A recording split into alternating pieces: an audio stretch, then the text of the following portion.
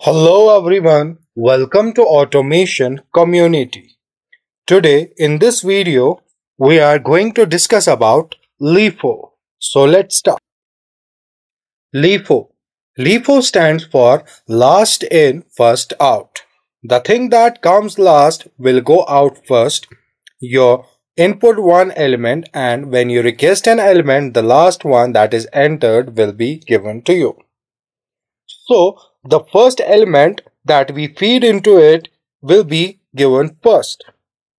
So when we request an element, the last one that we have feed into it will be given first.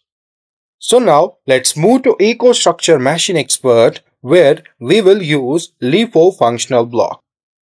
I will open EcoStruxure Machine Expert Basic.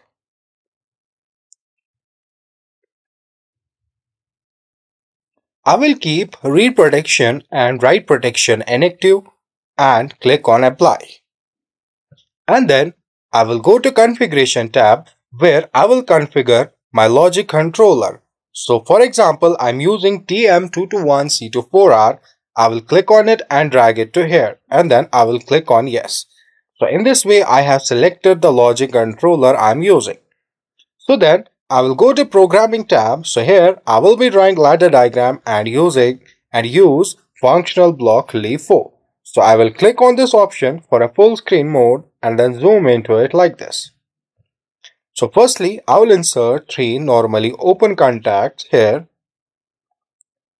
and then I will assign address to these as I0.0, then I0.1, then I0.2, and then I'm going to insert the functional block here LIFO. I will change it to LIFO last in first out and then apply, and then I will insert coils here and I will assign address to it as Q0.0 and Q0.1. So the ladder logic is ready, and then I will zoom out and go to commissioning and launch simulator.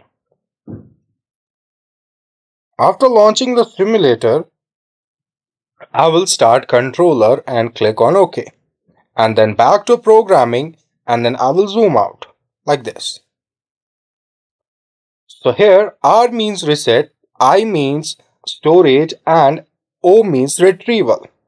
That is, I is used to store the elements, store the input elements, and O, that is O is connected to I0.0, so it is used to retrieve what we have fed into it. So it will give the last element that we will give to it using I0.1.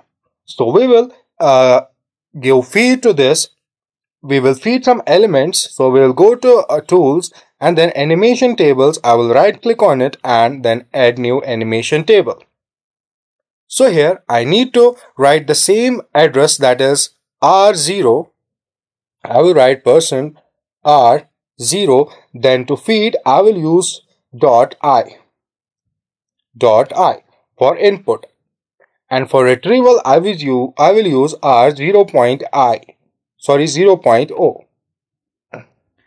And then for storage, for feeding the elements, I will click here and feed the first element, that is 10, enter, and then I need to toggle I0.1 that is connected to I, that is storage. So I am storing these elements. The first element I am storing into it will be 10, and this 10 will be given out at last. So I will store it by toggling I0.1. I will turn it on and then turn off, and then I will feed the second one.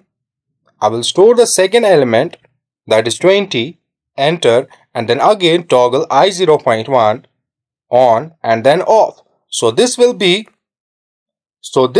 will be given out at second last place, and then I will feed one more element, 30, enter, and then I0.1 on and then off. and then one more element 40, enter, and then I0.1 on and then off. I'm storing these elements using I0.1. This I0.1 is connected to I. That is the storage. I'm storing these values using I0.1. Then I will insert one more element, that is 50, enter, and then click on turn I0.1 on and then off. And then for retrieval, for output, the last 150 will be given first. That is the use of LIFO, last in. Last is this 50, and this 50 will be given out first.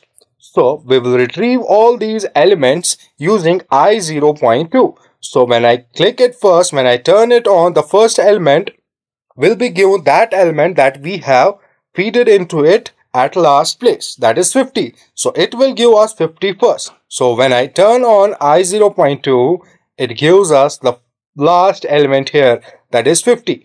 And then I will turn off and then again turn on, it will give 40 that we have feed it into it at second last place. And then I will turn off and then again turn on. So it will give 30.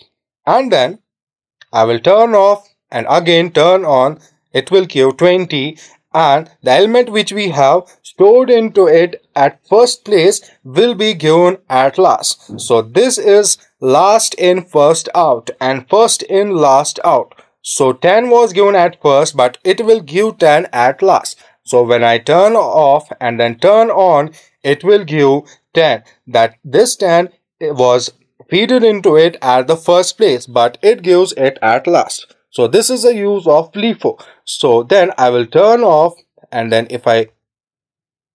so here I can reset it all. So using I0.0. So when I turn on I0.0, all the data that I have stored using I0.1 and that element that is showing using I0.2, the retrieval 10 will be reset. So when I turn on I0.0, all gets reset. So we need to add elements once again. So this was a use of LIFO. Thank you for watching.